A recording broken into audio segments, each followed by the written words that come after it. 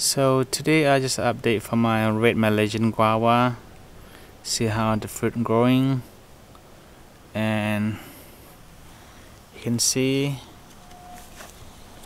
there the fruit is not quite ready yet, so still growing.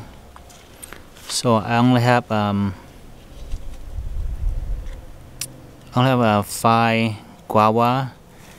This one is a red Malaysian. It's really unique plant. So you can see the color of the leaves kind of burgundy,